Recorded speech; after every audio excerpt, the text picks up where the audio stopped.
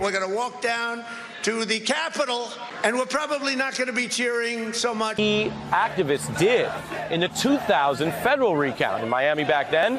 GOP operatives. Capitol Police had their guns out, directed at the doors. This assault on democracy.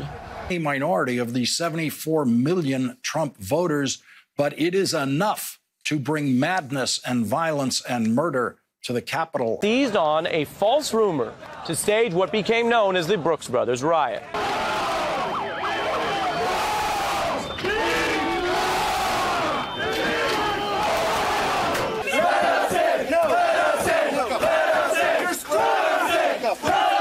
Stick on me, boy.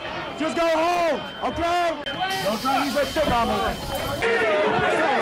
I said, flood the hall and don't let them shut that door. In which he repeated his false claims. The mob roamed the vast complex. It is strikingly similar. If things don't go right, it could happen again the way it did in 2000, where they did succeed in shutting down the counting. But we didn't mean this. And when you play with rhetorical fire, you will be burned for months, if not years. We've got to get rid of President Trump. Stormed the U.S. Capitol building of the United States, who still today refuses to admit defeat. He encouraged them to march on the Capitol as Congress began to read the Electoral College votes. The buildings were ordered locked down. Congressional leaders have pleaded for President Trump. Protesters were in the Senate chamber itself.